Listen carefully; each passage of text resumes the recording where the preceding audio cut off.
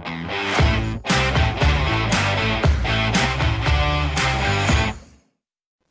hello guys. Welcome to Architects Learnings. As always, Vignesh here. As you all know, we are making Grasshopper tutorial for beginners. In this video, we will see about components. What is component? What are the types are there? Those things we are going to see in this video. So let's start. So, what is component? Components are what you are seeing in the screen. Not only this, there are lot of components are available in the Grasshopper platform. So, in Grasshopper, components are the basic building blocks of the algorithm. Every component have specific instruction to perform. When we use them properly, they will give us the output what we want. So let's go to the Grasshopper to see what are the types are there. We can divide Grasshopper components into three types: standard component, input component, container component.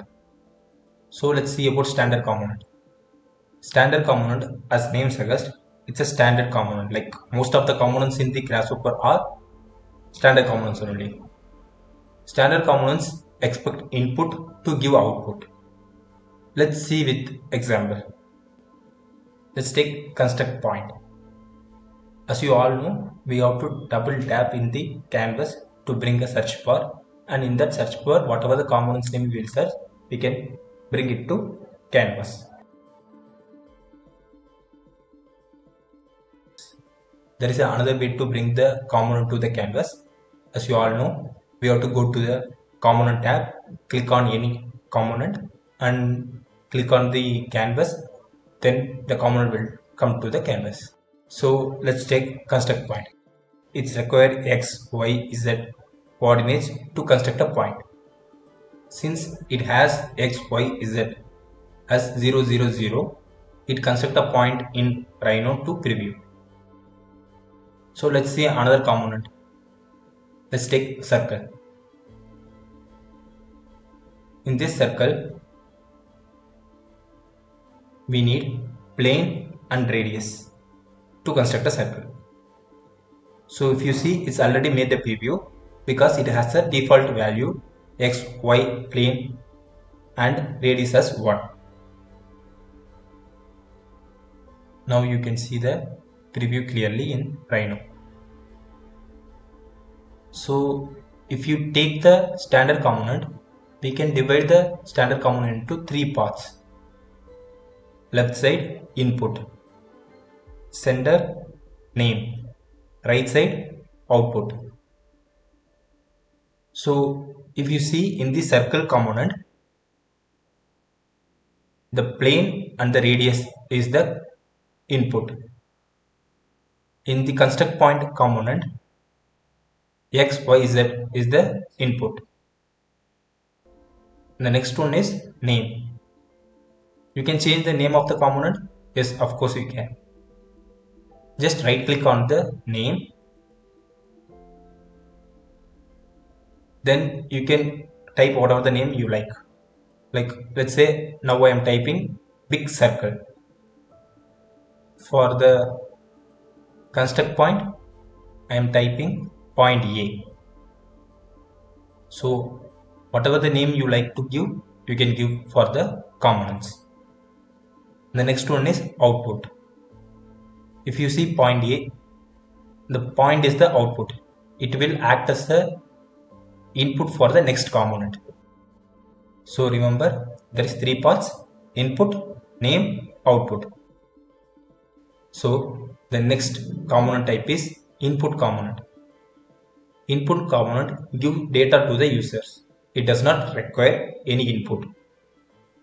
You can find input component in Params tab, input panel. Let's take number slider. If you see, there is no input is required.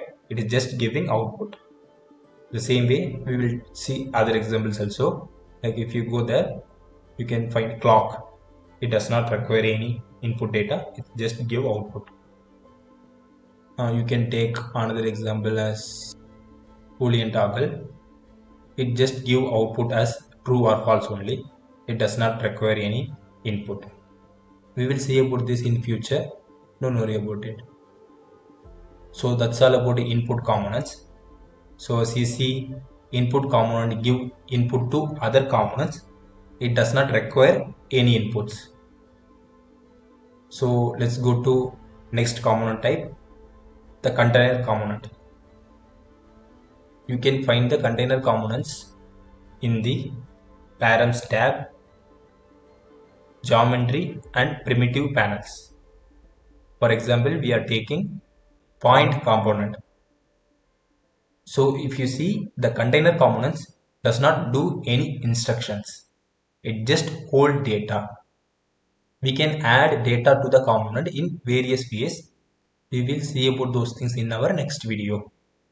So for now, I am adding point in the Rhino and setting the data to that component. If you see, that point component just hold the data of the point in Rhino. We can use this data as an input for other components. So let's take another example, circle. For this also we have to give data, is just hold the circle data. This circle is in orange color. The point also was in orange color. Once we set up the data, it turned into gray. Why this is happening? The colors are important.